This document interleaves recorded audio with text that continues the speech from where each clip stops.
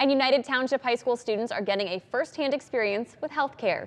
Today, 33 students started job shadowing at UnityPoint Health, choosing between 8 different roles, including lab scientist, radiology tech, certified medical assistant, and ultrasound tech.